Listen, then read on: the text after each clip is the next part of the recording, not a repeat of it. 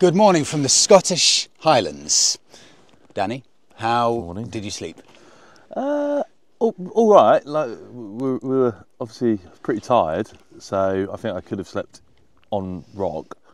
Lack of a pillow was a bit of a miss. I sort of rolled up some clothes and used that. Yeah, same. But on the plus side, sleeping on what was ultimately a glorified prison bed has fixed my back. My back was really hurting yesterday, and now it's absolutely fine. Posture is everything, isn't it? Yeah. The flattest thing possible. I don't want to lie as well. I wanted to say I slept like a baby. I think I probably had about 1 hour's uninterrupted sleep, but at least I was technically lying down for 7.5 hours. So that's enough. Feeling fresh enough. We wanted to ideally leave at about 7 in reality, didn't we? But it's taken us... This is the thing with camping. It's probably taken us an hour. To pack up, hasn't it? Yeah. And it was cold, and it's everything's so cold, really wasn't wet. It? Yeah. It's like when we were riding yesterday. The visibility was about 30 metres, and it's not raining, but you look down at your jacket, everything is soaked because the air is so thick of moisture. Oh, this could be our hardest day, or our biggest day. And I think it'll be the hardest, because I think conditions, the biggest challenge Scotland's thrown up so far is the fact that you can ride 2 miles and be in completely different temperatures, visibility, weather. Like, it was glorious sunshine to freezing cold mist in front of our faces where you couldn't see the next turn. Yesterday we were at Aviemore, a ski resort. Yeah, too hot. In Scotland, and we were too hot. We were shedding layers, and 20 minutes later we were putting the layers back on. Plan for the day. So the plan for today is to get to the coast. West Coast. The West Coast, and we are winding our way all the way around the West Coast until, so I think we're heading broadly. I'll put a rough map here, just so you can see it. Heading out towards Ullapool. Yeah. And then working down all the way around the coast from Ullapool down to Applecross, do the Applecross Pass, and then we keep working our way down through past Fort William and then towards Glasgow. Mileage? 350. Which is, for the route we're doing, so windy, is colossal. Yeah. If we're going to have to do minimal stops, like pit stops, like eating on the run, I don't think we're going to be able to have our luxury 5-star lunch like we did yesterday. Yeah, that's a shame. I'm not going to lie, that's a shame. We're going to have to do pit stops, fast run, and we might get there before dark. How long is it going to take with no stops? Doing 60 miles an hour, the speed limit. Which we won't. I think our average, bearing in mind some of the roads we're doing, we're going to be averaging 30 to 35 miles an hour. Yeah. So you're looking at 10 hours moving time. 10 hours moving? Yeah. Okay, so no breaks, we'll get there by 6. So we can afford 2 hours of breaks to get there before dark. This is a colossus of a mission, isn't it? Yeah. Okay, we'll hit the road. I'm excited. I feel like I've had enough rest, so... let's go.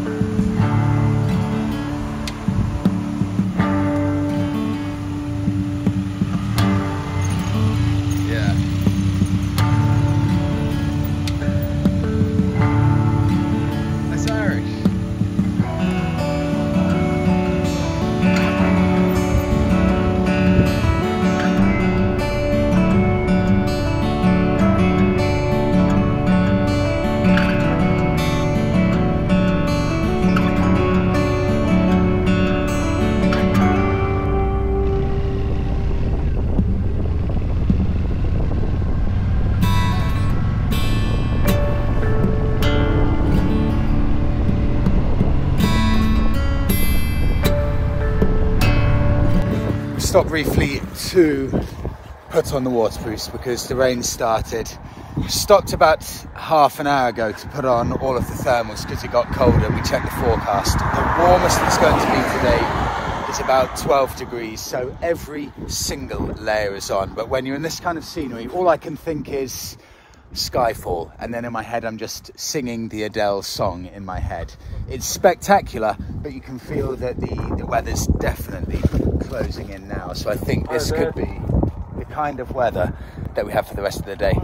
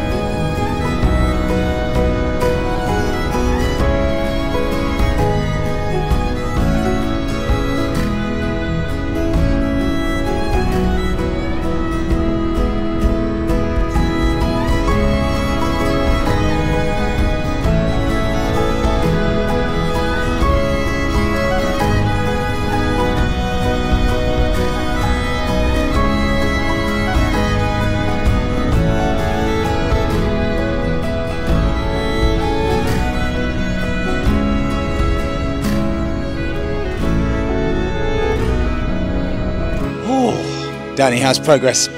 Slow. We're at 30 miles an hour average? Less than that, I think, on this particular bit anyway. Through it's probably more like 20. I mean, it's a single track road for the last, what, 10-15 miles? Feels like forever, doesn't it? Yeah, yeah. Like you're saying, you start taking this spectacular scenery for granted. It's never ending, isn't it? It goes on and on. 100%. And it's torture because you want to look around, but you're constantly fearing a car coming over the crest of the next hill, or so many blind summits and what have you. We're 16 miles away from Applecross, yeah, the big one. Yeah. You're on a 400-kilo bike, loaded up. This pass coming up 30 minutes ahead of us in that direction.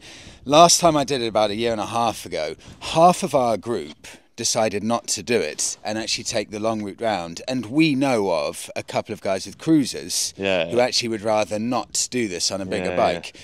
How do you feel on a 400-kilo bike? I genuinely don't know what's ahead. So at the moment, somewhat apprehensive, I would say, from based on some of the reviews of other folks. But I'm sure it'll be fine. How have you been so far with it? It's been all right. I mean, there's a couple of bits on here where we've had almost vertical switchbacks and things like that, and the old girl, she's fine. I was filming actually that last bit. There were some seriously steep bits weren't there? Yeah. Okay, this is really a kind of a bit of the culmination about what the whole route's been to get to this Applecross, isn't it? It's like something out of Lord of the Rings. The road, this has surprised me, the road is so quiet because this is not a route that anyone would go other than to specifically experience this road. This is the only road to get to it. Yeah, and did you see the sign at the start, which blows my mind, that this is the route to avoid an 18-ton limit? Like, so I'm like, what's coming along here that was, yeah. Wow. So, yeah, I don't know how anything's getting up here that's that heavy. I have no idea, but Danny, you're in for a treat. Let's go.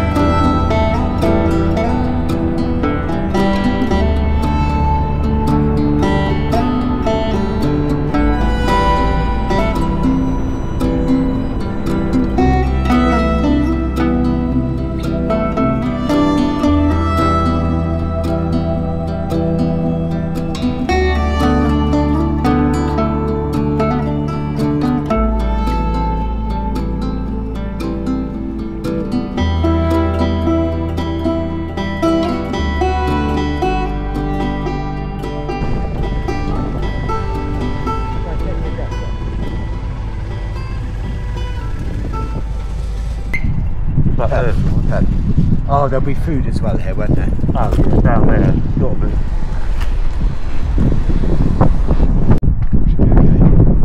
Can't believe we made it. But in daylight as well. In daylight. That's seriously good going, isn't it? Yeah, that was a proper run, that Wasn't one.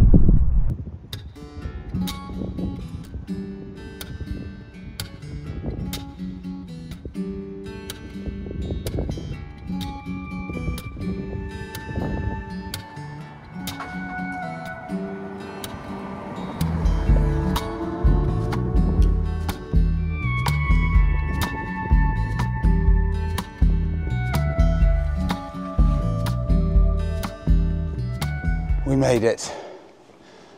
That was a seriously tough day. We're just north of Glasgow. Bikes parked outside. I'll flip the camera, show you what we've got for the night. This accommodation is £122 a night, Airbnb. D-lock on, and Danny's got about 3 different bits of security built into his Harley, so they will both, I'm sure, be fine. Number 48. Right between the 2 black doors. I don't think anything has changed here at all. Hard wearing, stripped back, built to last. Ours is the top floor. No lift or anything like that. No carpet, no wood. Everything stone and concrete. and all of the individual doors are different. But the massive, massive old wooden windows. Here we are. This is really, I think, very good value because it's a very big, fairly grand old property. Two doors to get through. Big living area. Apologies if I'm out of breath. Whew. Very nice bathroom. In fact, that's the first time I've seen that with a kind of view. My bedroom with a double bed in the corner and a view out to the main road there. The master bedroom. That is lovely. Again, huge windows and a view down to the street. And finally, surely this must be where Danny is, the final room. Yes, vegetating there. That's how I look, by the way, if I flip the camera. Half vegetative state with a window, and I'll call that a semi-view, and a little kitchen area, but it's all beautifully done. I can see Danny staring daggers at me. We need to go and get some food. We're both starving.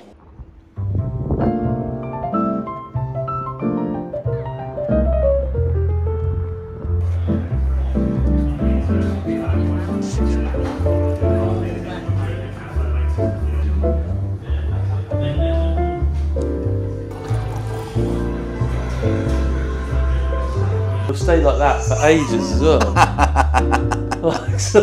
I don't know why they do it. My white boots. Let's get rid of that as well.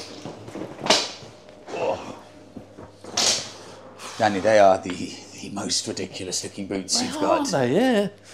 We've had the exact same scenarios here. This is a normal pair of boots, and this is what Danny's been walking around in. I don't understand what's going on. Allegedly, it's salt water. Yeah. But they got wet. I would believe you if mine didn't look. But look, yeah, I mean, it is. That is very, very strange. It's like a white powder. Yeah, Colombian boots. That's Colombian boots. How do you feel? Pretty tired. I'm shattered. Yeah. Do you know the funny thing is, we were coming out of the petrol station. We were both filling up. I went in first to pay, and you were then going in, and we passed each other, and we were such vegetables. You looked at me and went, "You right?" And I went, "All right." Like we didn't know each other. Just nothing. Nothing at all. Yeah. Let's start off, first of all. So we finished day 3. We're both like properly shattered, honestly. I think we've worked out it's near enough makes no difference. 3 10-hour days. We've done 1,100 miles, so we're averaging about 370 miles a day. We're going to have a quick update now because we're going to diverge tomorrow. So tomorrow we'll get to that in a second, all about smashing out the mileage. We've got huge mileage. You're going to go to Ipswich, I'm off to London. Yeah. First off, the bikes. They've got to be pretty accomplished bikes to do 3 10-hour days on the trot. Without any sniff of a hiccup as well, like mechanically, both been very sound, don't they? Courtesy of the Joes, I suppose. Joe at El Lobos and George, who serves him right, and Joe in the works. Yeah. This is the first big trip you've done? Yes. How has the Road King been? The first big trip on the Road King, yeah, and it's awesome. Like it's so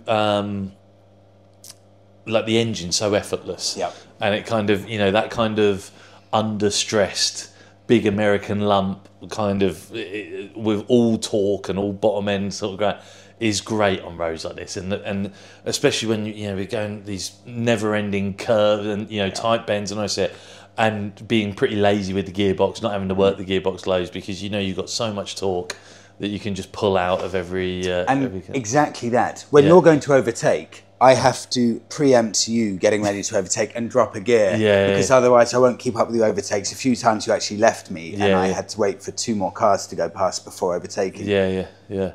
Yeah, no, it is. The torque is addictive actually, and probably underrated in terms of obviously all we've seen. We haven't seen many Harleys out in today. Like it's largely been GS's. 70% of bikes? Probably it's 80 plus. Yeah, Yeah, it's yeah. incredible, And isn't it? but certainly dominated by adventure and sports, and for all the right reasons. It'd be a ton of fun around those roads. But there's something to be said as well for the effortless nature of a V-twin and the torque it gives you in terms of not having to work, the gearbox so hard. So and it's been a fine sight. Me getting to watch the back view of that Harley has been amazing. Roads in Scotland, pretty special. Pretty special. I think one of the most interesting things is that it was the ones that we weren't expecting that blew us away. So that road, when we got off the Applecross Pass today, so pretty much from leaving the Applecross Pass, which was meant to be the road of the day, wasn't it? The road of the trip. Road of the trip, and we lost it to the fog. I mean, I've tried filming with Insta360. There's nothing. It's just whiteness. Just such thick air with moisture. You can see nothing, and the visibility was no more than 40 meters. It was a whiteout. I'm just trying to work out which road was the absolute star of the show, and it was that one to the last road we did. Today, wasn't it? And it was from, was it from Fort William down to Loch Lomond? Yes, that makes sense. And it was just incredible, and riding into that like the gorge or the valley kind of thing with the huge sort of hills and mountains building up around. That was, I would say, the road of the entire trip, and we didn't plan it. We had no idea this was going to be the best road of the trip. In fact, you planned the 2 beauty spots for this 4-day trip, which was the North Yorkshire Moors, which we lost to the fog. We saw could have nothing. been anywhere. Awful. And then Applecross Pass, and we saw nothing. Which when we were at the top, when we started to come down, we saw it was quite nice. But the top's 600 plus meters, and we were just in a cloud, basically, a very wet cloud. And it was. We'll have to write the road we're talking about. I'll put these in the written description, because especially the last one we were on, that was staggeringly beautiful. I think it was about 45 minutes. I think it was the A82. I'm just looking at the map. I think that's what it was, and it was unbelievable, spectacular, wasn't it?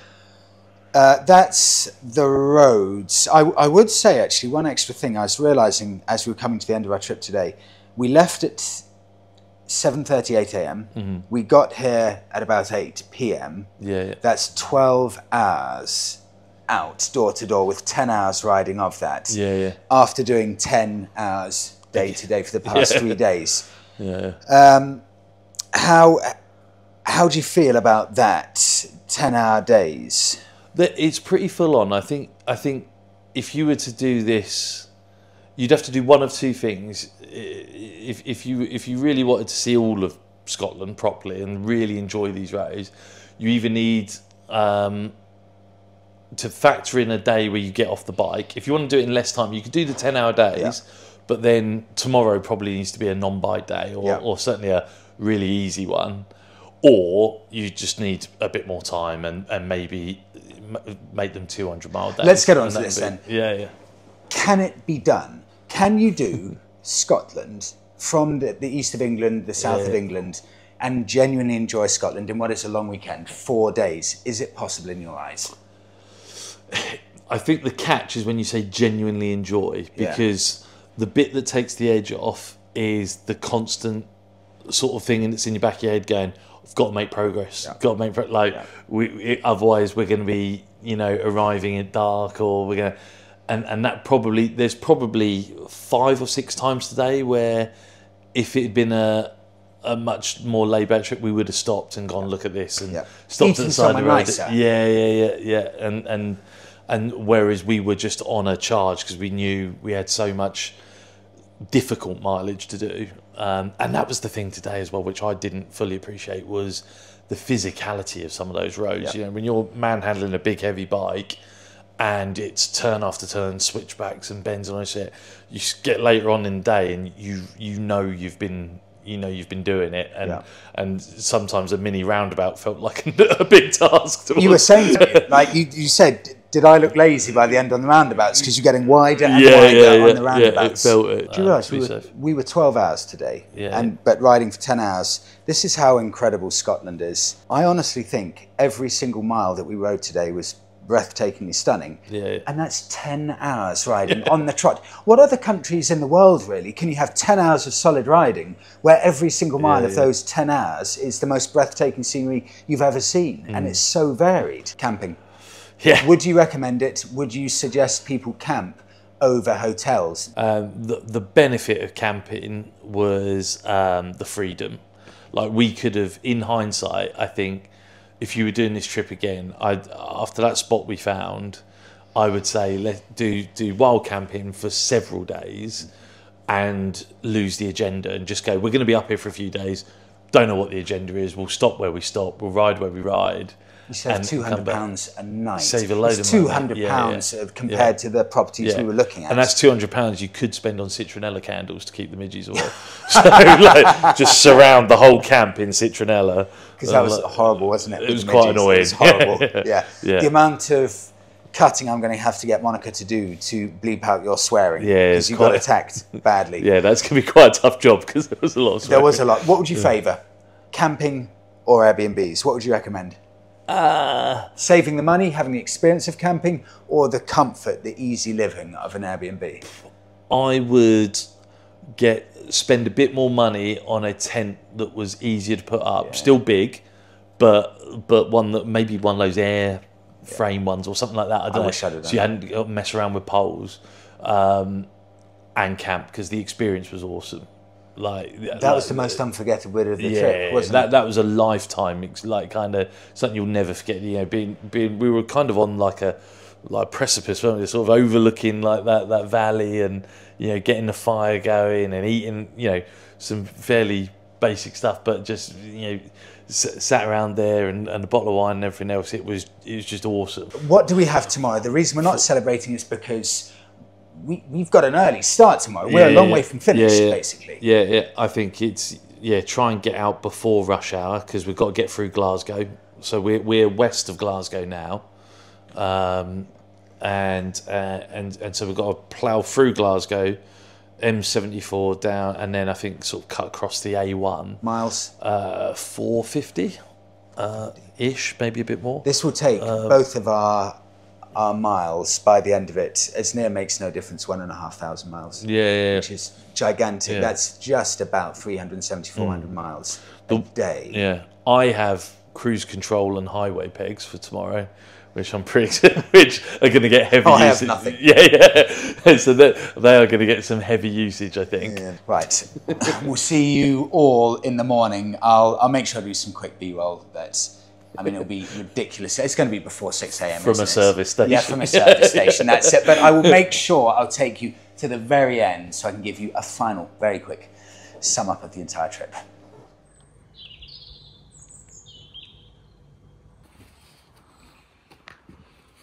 Good morning, all.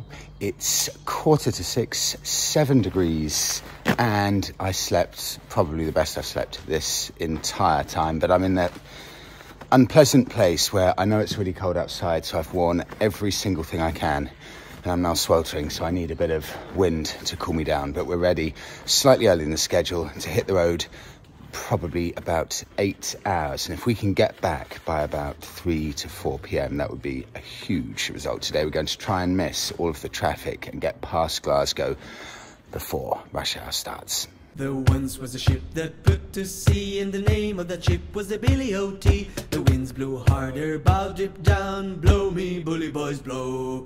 Soon may the wellerman come to bring us sugar and tea and rum. One day when the tonguing is done, we'll take our leave and go. She had not been 2 weeks from shore, and down on her a right whale bore. The captain called all hands and swore he'd take that whale in tow. Soon may the wellerman come to bring us sugar and tea and rum. One day when the tonguing is done, we'll take our leave and go.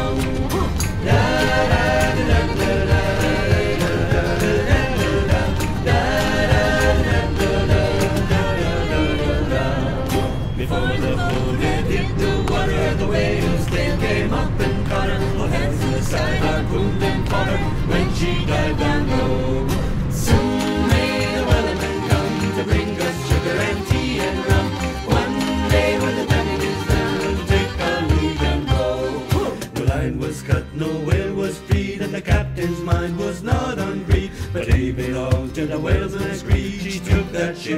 so. Soon may the weatherman come to bring us sugar and tea and rum. One day when the tanning is done, we'll take our leave and go. Da da da da da.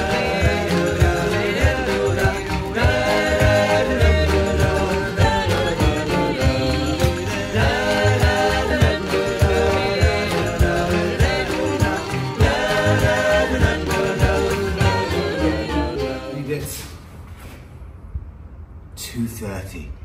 Almost back in time for lunch. That's 450-ish miles north of Glasgow to Ipswich. I've come here because I need to sort some stuff out. That is 28 miles short, so I've just calculated it, of 1,600 miles. So 400 miles a day. Scotland, everyone knows it. It's glorious from north to south. Every mile of it is a glorious country. The thing that surprised me most about this trip, camping. This was a revelation for me. I didn't expect to like camping as much as I did. It makes it more enjoyable sometimes when you're doing it with someone, but also on top of that, Danny had this £90 gas stove, and he bought these £5 meals, which were in a packet. You just put the packet in the stove, put some water in it, and it cooks it. But it's a nice quality meal, no preservatives, whole food, really tasty, and there's no cleaning up. So it's, after 5 minutes, a full meal right in front of you, and that is a revelation.